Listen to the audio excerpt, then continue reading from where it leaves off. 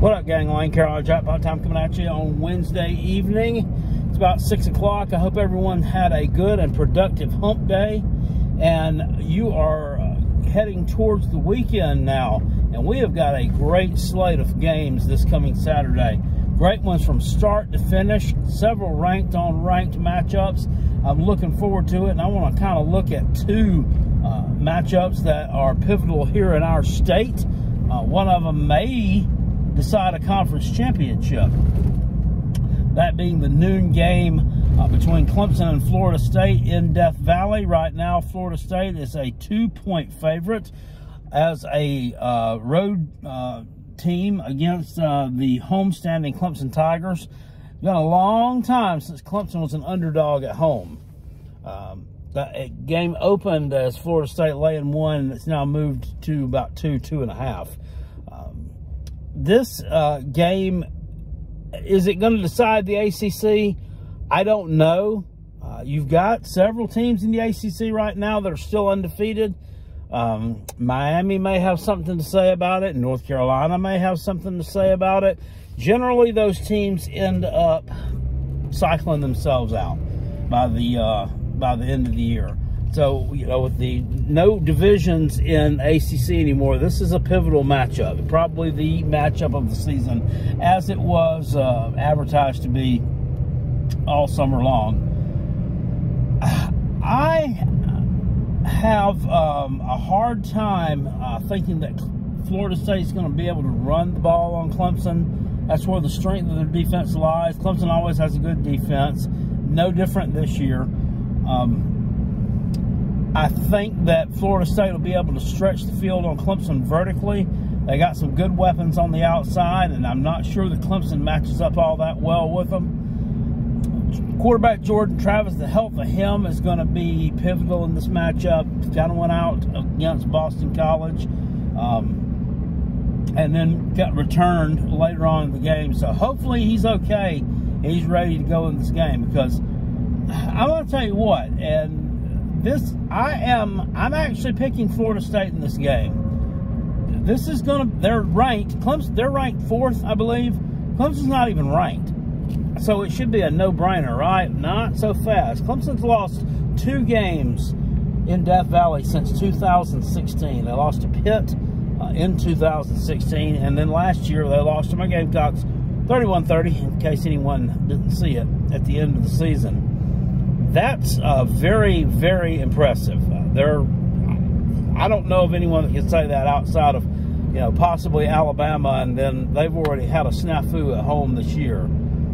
Does Florida State finally, do they get over the hump? This is their game. So Texas got over the hump, for the moment anyway. They went on the road and they won at Alabama. They had gotten so far, it was time to finally get over the hump and do something really impressive, and they did that. They went on the road and beat Alabama. Now, is it time for Florida State to get over the hump? Now, they've been hyped up for the better part of the past year, after a 9-3 regular season last year, with transfer portal additions and the recruiting that Mike Norvell has done there.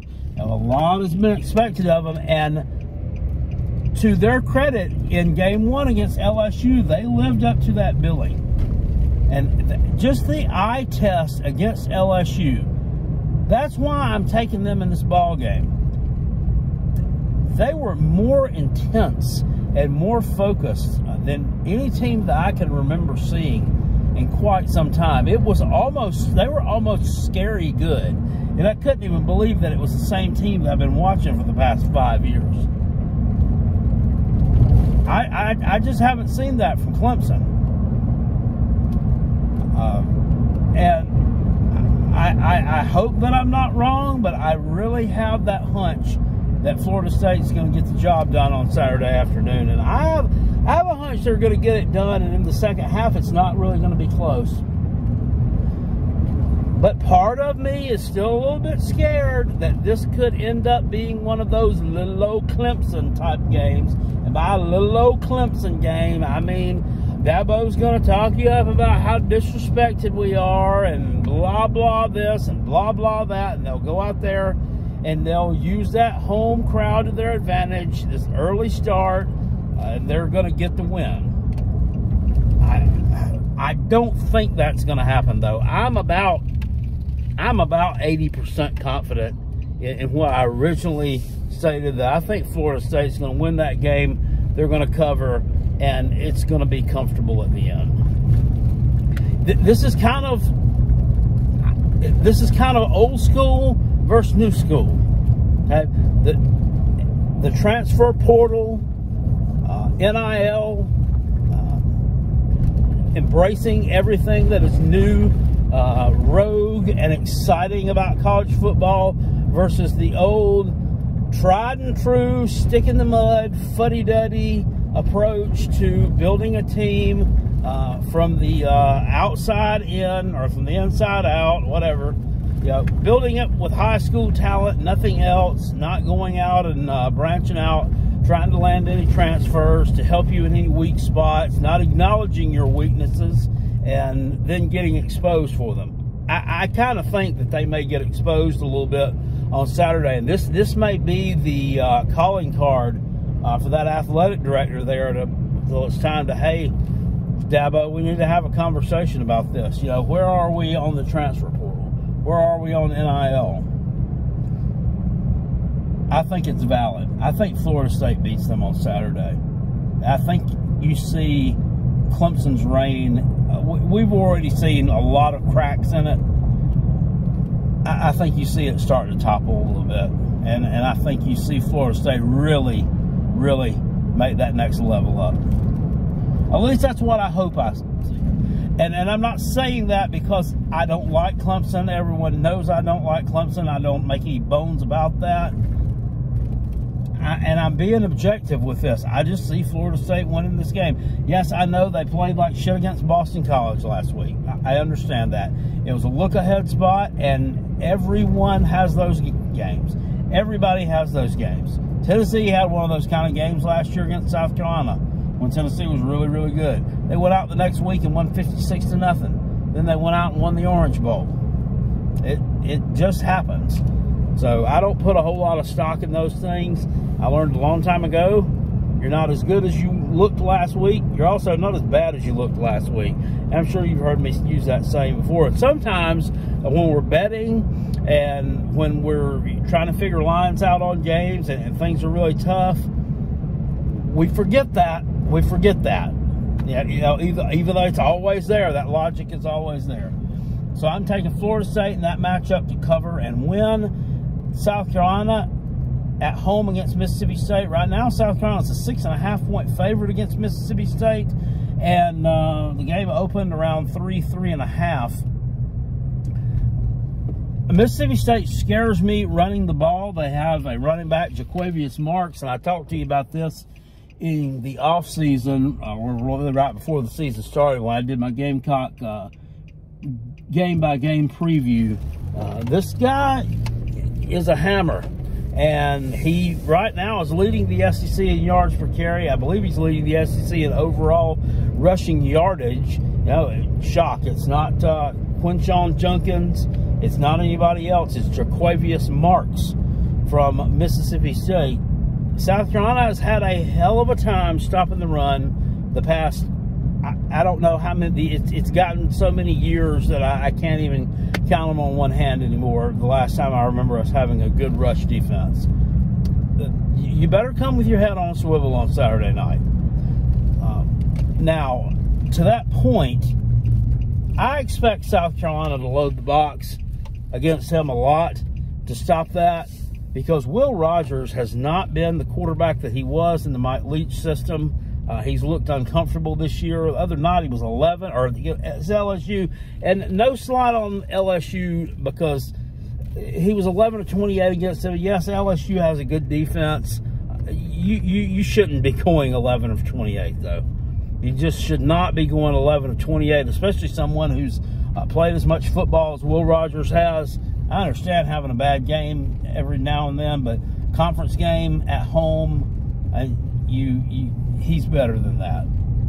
But he hadn't looked comfortable in that offset. I don't understand why coaches change things up. I don't understand why certain things are done certain ways. You know, it may have to do with the coordinator. There may be some other factors, but when Zach Arnett took over as head coach there, and Zach Arnett wasn't planning on becoming a head coach. I don't even know the guy wanted to be a head coach. He was kind of, and I'm not trying to be disrespectful here or anything like that, but he kind of became a head coach through no fault of his own. And, I mean, I don't know that he has the acumen to be one. And I'm not saying they're a bad team, and I'm not saying that South Carolina can curb stomp them because their coach doesn't know what he's doing. But I just don't understand why. I don't understand why you would change that offense up from what it was. It seems like, you know, if Mike Leach didn't have success there, if he had terrible teams year in, year out, and he had gotten fired, then they brought in a new coach. They're not going to understand. Change the offense, change the offensive philosophy, get something fresh in there, something else may work better. But, I mean, the guy just passed away suddenly, and then we changed the offense up to something that no one really knows what we're doing, and they don't look good. And I think South Carolina takes advantage of that. I think they try to make Will Rogers beat them. I think they line up to stop Jarquavius Marks. He put some men in the box on him, and I think the Gamecocks get this win. Their pass defense is suspect. Back into that D, not good at all. You saw that. Jalen Daniels of LSU went 30 of 34. So obviously not a whole lot of pass rush either. Either that or Jalen Daniels and his receivers just really freaking good. 30 of 34. Malik Neighbors for LSU finally did show out big time in that game. It took him a few games to kind of bust out, but he had a monster game against Mississippi State. And yeah, a lot of teams, when they get beat down like that, they'll kind of get in wounded animal mode and be backed into a corner, and they'll come out swinging. I'm thinking that Mississippi State may kind of fold up like an old cheap card table and kind of phone it in for the rest of the season. But if they don't, and South Carolina can't stop that running back, then we're probably going to have some issues. So I like South Carolina. I like them to cover. I like this to be about a 10-point, 2-touchdown win. It's prime time. It's it's on SEC Network. I mean, we're not on ESPN, but it's in the ESPN family. We're in the SEC Network game of the week, the primetime game. Place is going to be sold out. Place is going to be rocking. Please don't let this turn into like a 2017 Kentucky situation. You know, when we had tons and tons of recruits on hand. You're at home. You're sold out against a terrible team, and then you lay a big turd. That's what I fear. I always have that fear in the back of my mind when up the Gamecocks. So you can never really put all your eggs in that Gamecock basket, because one of them's liable to fall out and bust on the ground, and then you have one less egg. I think that we get this win Saturday night. You know, there's going to be no Juice Wells. Juice won't be back until maybe the Tennessee game, from what Shane Beamer says, if things go well with his foot. We were told during the broadcast the other day, that's the first time we've heard about this, that he had a screw put in his foot because he had broken a bone. He broke a bone in the game. But he had surgery on this foot. We didn't know that. And he saw a specialist in Charlotte on Tuesday, and they just told him to rest the foot, get off of it. So that's what he's doing, and I hope he's ready for Tennessee, because we're really going to need him up there to stretch the field against them. Not that we don't need him against Mississippi State, but going on the road against Tennessee, I would rather have him in that situation than I would in this one if I had to choose between the two. So we need Juice to get healthy. Give him like a healthy 8 games, and he can still put up some monster numbers. I'd like to see Nick Harbor get out there some this week. Apparently he's good to go.